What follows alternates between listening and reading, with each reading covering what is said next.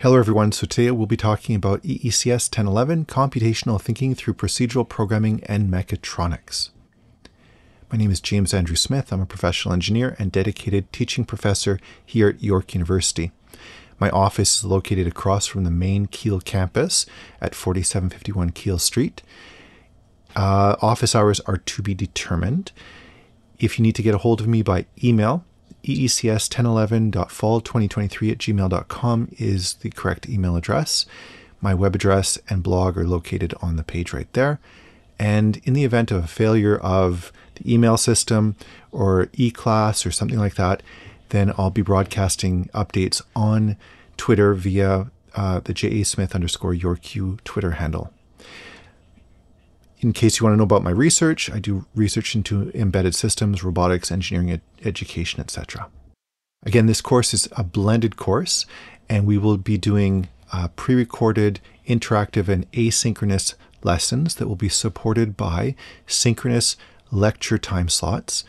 We'll be Zoom broadcasting from the physical classroom, and I'll be using that time to do question and answer sessions, and we'll be doing flipped class or time-constrained homework during those classes every week.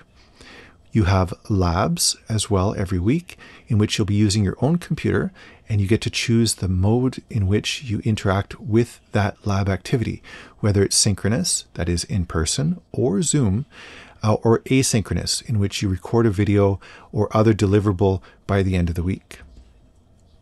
Now, in this class, we use something called proficiency-based grading, which effectively boils down to your grade is based on the amount of correct work that you do throughout the semester. The classes, again, are pre-recorded and they're available on our LMS, EClass. You're expected to watch and interact at mostly your own pace. That is, it's basically an asynchronous approach to the lecture content. And there are some time constraints that we put in place to ensure that you're keeping up with the material over the course of the semester.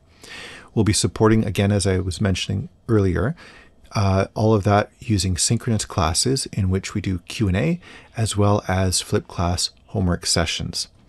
Office hours will be live on Zoom and are completely optional. And the weekly labs have a very strict schedule associated with them. There are a number throughout the semester and they're on a weekly basis. You have some options as to whether you use the synchronous or asynchronous mode of delivery and assessment. And there may be some written reports in addition to the typical video content that's required. This course doesn't have a final exam, nor does it have a midterm exam, nor does it have lab tests. It, on the other hand, has a number of labs, projects, and homework activities to do. All students are expected to engage in the main project, and students that want to get a higher grade can engage in the bonus project. How does this all work? Well, basically, most students will be aiming for up to a B+ component in the course, which is composed of 20% labs, 20% readings and videos, 20% homework, and 20% for the main project. You do all that work and you get the correct score, the good score on each one of those things, and you'll get a B+. You do less than that, and your score, your grade, will be proportional to the amount of work that you did, the amount of correct work that you did throughout the semester.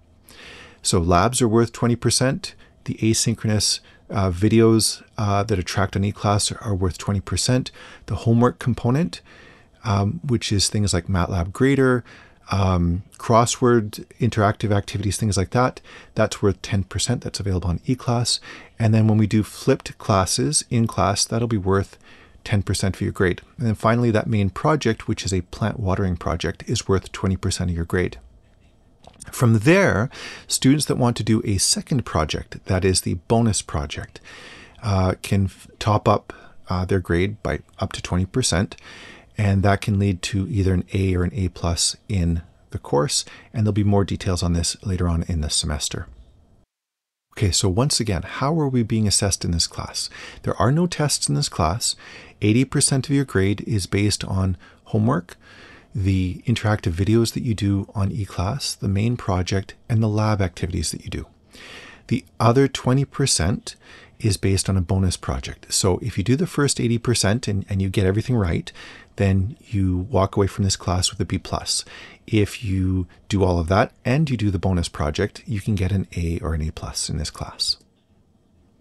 When are you being assessed throughout the semester? Well, the main project and the bonus project are both due at the end of the semester, by the last day of class before the final exam period for the other courses in the program. The lab components are done once per week. If there's a pre-lab, it's due on the Sunday night before the lab.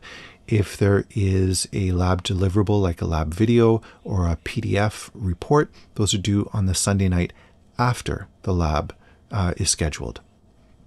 The flip classes are going to be on Wednesdays during class, and you can engage with that either in person or on Zoom, because I'll be Zoom broadcasting the classes, and the activities will be available online for you to complete. There'll also be videos, readings, and interactive activities that are done in each module throughout the semester. All that said, now we can talk about the content of computational thinking through mechatronics. The objectives of 1011 are threefold: providing a first exposure to procedural programming, teaching students a set of soft computing skills such as reasoning about algorithms, tracing programs, and test-driven development, demonstrating how computers are used in a variety of engineering disciplines. We have a problem-based pedagogy that exposes the underlying concepts, and an experiential lab in which to implement those concepts. We're going to be using an integrated computing environment, in this case Matlab, so that you can pick up key programming concepts such as variables and control flow without being exposed to really complex or abstract constructs that are typical of other programming languages. The problems are chosen in consultation with various engineering disciplines in the faculty, with a view of exposing how computing is used in those disciplines. So, and you'll see that especially in the lab components of the course. Now, computational thinking really is about understanding problems, like the problems that we see in engineering, and we want you to think about those problems in a way that allows for practical formulation of solutions that can be implemented on a computer. That's effectively what we're trying to get at here with this computational thinking course. Why, as an engineering student, should you care about computational thinking, or even mechatronics, which is sort of the venue or vehicle that we use for exploring computational thinking? Well, 1011 is a foundational course in all of the engineering programs in the Lassonde School. Here we're going to look at design tools. It's designed to be interdisciplinary on purpose because this is a first-year class. We get important input from the other stakeholders in the programs throughout Lassonde, and it's the first part of your two-part computational thinking sequence in the first year of engineering. Basically, most engineering applications in today's world combine some elements of microprocessors, sensors, actuators, programming, and instrumentation, and so this really is a first taste of that sort of thing. And that's why we do it. In terms of the basic schedule, it's important to note that all of the times that are listed in this course are with respect to Toronto in Canada. A lot of the material is asynchronous and pre-recorded, which gives you a lot of flexibility with how you engage with that material. We do want to make sure that you're keeping up with the material, so we do have scheduled class times, and those are listed either for section E or F, and so you're generally expected to follow the schedule for your particular section. Most of the time, the classes are optional. There'll be question and answer sessions, except for when we have flipped classes, and that's basically an in-class homework session, and those will be on Wednesdays. The lab times are again restricted to your particular registration. We'll be having in-person and parallel Zoom sessions so that you can engage either over Zoom or in person, and you have to use your own computer equipment to do the labs. So you can do that from home or you can do it in person. In the Lassonde School, we place a lot of emphasis on course learning outcomes, or CLOs, and you'll find in all of your courses that there are learning outcomes associated with them, and there'll be details like the ones here that you'll see here that associate both the general learning outcome for a program and the specific learning outcome for your course together. And often they'll be stated in terms of rubrics that show you what you need to do in order to get a a meeting expectation grade, a below expectation grade, or an exceeding expectation grade. Now, in this course, we have 8 learning outcomes. The first one, apply a soft computing skill such as reasoning about algorithms, problem solving, unit testing, or debugging. That's the first one. The second one is explain and apply fundamental constructs and procedural programming, including variables and expressions, control structures, and documentation. The third one is write simple programs using a contemporary integrated development environment. The fourth one is use the computing environment to implement or simulate selected applications from science, math, and engineering. The fifth one is programmatically plot data from a computer-connected sensor. The sixth one is the health and safety one, which is demonstrate WMIS 1 competency. The seventh is interface sensor or actuator hardware with any required modifications to a computer. And then lastly, there's express an ethical dilemma or conflict in the context of active bystanding. So there's a wide variety of learning outcomes in this course, all really important for the basic introductory courses in first year. You will interact mostly on the EClass website with this course, so eclass.yorku.ca. You'll be able to find it under My Courses and make sure that you're added to that. Otherwise, bring it up with me so we can make sure that you are linked into the course. If for whatever reason there's a problem with communication, eClass goes down or something like that, take a look at Twitter, and I'll use the EECS 1011 hashtag from jasmith_YorkU in order to communicate things in the event eClass goes down. Now, the textbook for this course is free, or at least free to you. We've paid for it through a license in the York University Library. The book is called Matlab, A Practical Introduction by Stormy Attaway. It's the 2019 version of the book, and you see the URL short form right there that you can use to get access to it, or you can go to library.yorku.ca to access the book. You'll be able to engage in the labs using either the synchronous options, 1 or 2, so go to the lab in person or to go to the lab over Zoom. You must attend lab sections that you are enrolled in, and you're not supposed to switch between lab sections because that requires a re-registration in the course. For those of you who can't attend or choose not to attend the class itself, you need to submit your lab demonstrations asynchronously, generally in video mode, by the end of the week on Sunday nights at 11:55 p.m.